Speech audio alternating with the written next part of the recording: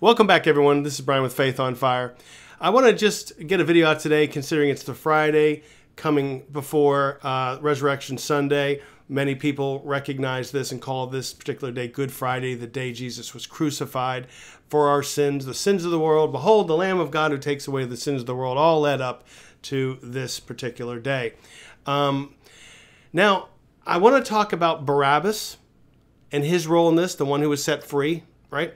I want to talk about the two thieves on the cross. I think that'll be what I'm going to tell you about both is going to be interesting, I think, to you, and insightful and hopefully edifying to the body of Christ. So, but that's not all I want to talk about today. Now, it's not going to be a very long video, I don't think, but nevertheless, I'm going to talk about Barabbas, the two thieves on the cross, and I also want to talk about another item. And this has to do with, I don't know, ever since the war in Israel started, I've done a few videos where I talk about Israel, and my support for Israel always gets some backlash from people who are Christians, no doubt about that in my mind, but they certainly have a view that's different from mine about Israel as opposed to the role of the church, and the church, the body of Christ, what I call the Big C church, right? Believers.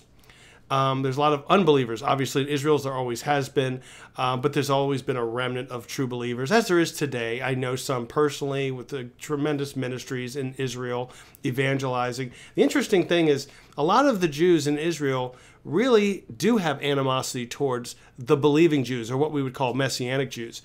And they get persecuted, no question about it.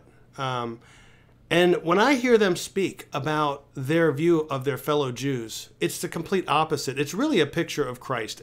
They love their fellow Jews, even though that they persecute them and ridicule and mock them for being believers in Jesus, may even call them traitors and so forth. I mean, it's the kind of thing that the Apostle Paul faced when he converted from being a Pharisee Saul to the Apostle Paul, from the religious leaders and so forth. But a lot of like everyday folks in Israel that are Jewish literally seem to hate the believing Jews, and yet they extend nothing but love and grace and mercy towards their fellow Jews, all in the hopes that they will become believers as they stand on the Word of God and teach them, so forth. But there are those who are Christians around the world, and certainly here in America, that have a tremendous animosity, it seems, anti-Semitism, frankly, if you ask me. But I don't necessarily want to go that far. But nevertheless, they write comments to me that the church, they believe in replacement theology, that the church replaces Israel. God's done with Israel because they rejected Christ and crucified him. And I want to talk about that in particular. We can talk about replacement theology another time, why I think it's not true. But the fact of the matter is, this is important to understand. Let me start off with this before I get to Barabbas and I get to the two thieves.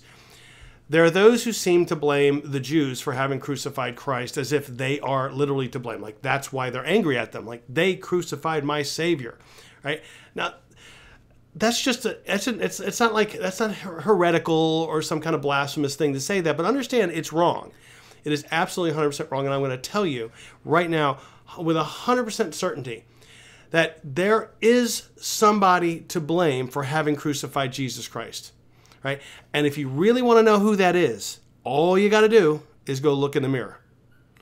And I'm not talking about you who may be watching me right now alone. I'm talking about you. I'm talking about me. I'm talking about everyone else who's watching and everyone else who may hear this message. Just go look in the mirror and you'll see the person you can get angry at and say, this person's sin is why Jesus came into the world to redeem us by giving his life up freely and dying on that cross, shedding his blood, being buried, but then he rose from the dead.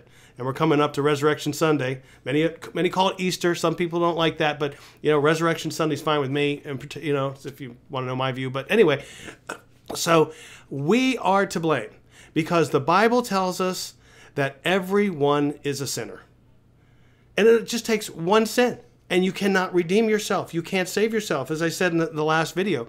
None of us have the ability to conquer sin and death on our own behalf.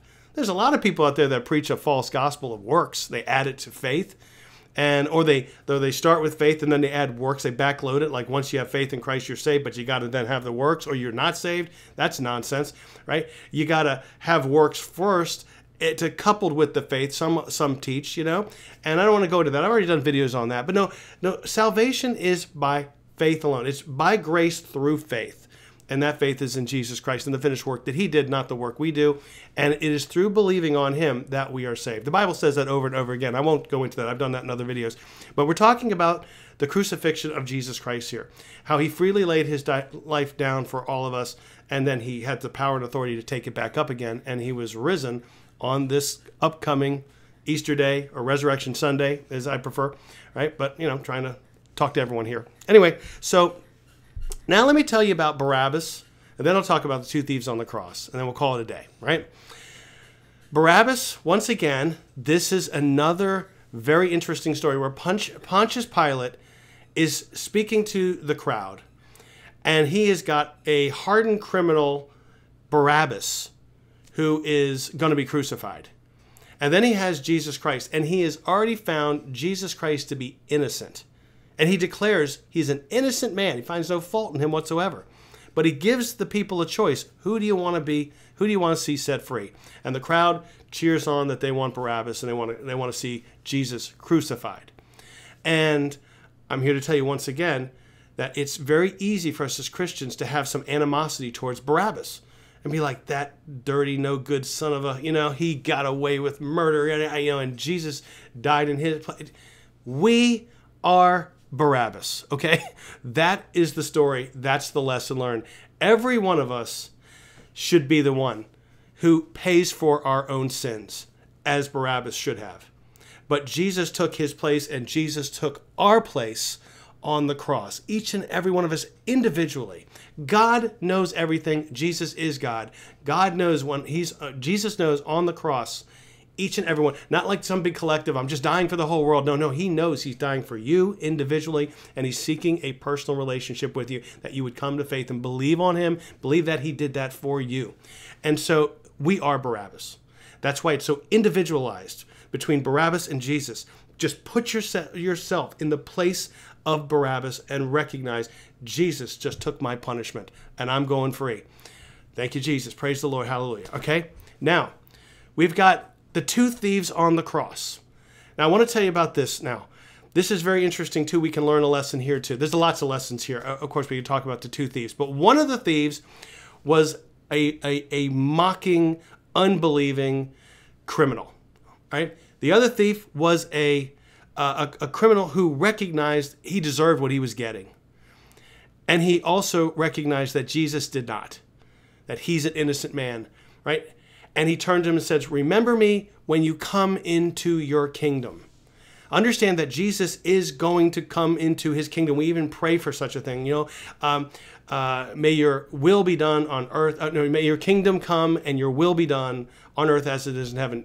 His kingdom is coming, and he will rule over everything. And we want to be part of that eternal kingdom. And so, which, by the way, back to the Israel thing, is called the New Jerusalem in Revelation. It's going to be in Israel, in Jerusalem, and it's going to be heaven come to earth. His kingdom come, his will be done. We want to be a part of that. And so he says, remember me when you come into your kingdom. He recognized that this isn't the end. There's something after this life. He knows I'm going to die right now, pretty much, but there's something after this.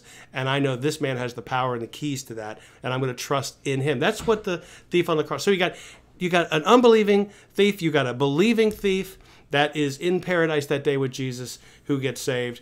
The other one is going to go to hell, obviously, for being an unbeliever. What's the difference between the two of them? Really, what's the difference? Here's the difference. They both saw, well, it's not a difference. Here's the similarity, I should say. They both saw exactly the same thing. They're both crucified, and here they see Jesus coming, carrying his cross up there. They see him as everyone else did. Right? Perhaps they knew about him a little bit from before that. Who knows? But the fact of the matter is they probably knew very little, because they probably weren't crucified the very day they were caught. They were probably thieves in jail for quite a while before punished on the cross. And so they may have had very little knowledge of Jesus and the teachings and the crowds and the apostles and all that stuff. And in fact, what we know about them is this much, because I don't want to add too much speculation. I don't want to add any. All we do know about the thieves is this much from Scripture. They both witnessed Jesus and saw exactly the same event occur before their very face. They both knew that they're going to die. One just would not believe on the Lord Jesus Christ, and the other did. Now, there'll be some who would make the claim that, well, the thief that believed was chosen, and it was the end of his life, but nevertheless he was chosen by God to believe. He didn't really have any say in it. It was determined by God. Now, that theology is false. No, they both saw with their own eyes, and they made a choice. And one chose faith. The other just chose skepticism, doubt, unbelief. The one who chose faith was justified by faith in that moment. And the Bible story from beginning to end is about justification by faith. It's by the grace of God for those who have faith in him, receive the rewards, the salvation, the spiritual blessings in heavenly places, Ephesians 1 verse 3, right? Those were determined by God from the beginning of time. What are the spiritual blessings that will be given to all those who become in Christ by faith, becoming believers? And those spiritual blessings are laid out in Ephesians 1 and in Romans 8 as well. And so this is what is guaranteed for every single believer. And believe me, all want to be on that side of the equation. You don't want to be like the unbelieving thief and see what's coming because everyone's going to the afterlife. And this life is a test. And so that's it. That's what I wanted to say. That's what I wanted the connection I wanted to make. And I wish everyone a very happy weekend, happy Resurrection Day on Sunday. And may the peace and love of Jesus Christ be with you all now and forever. Amen. Bye-bye.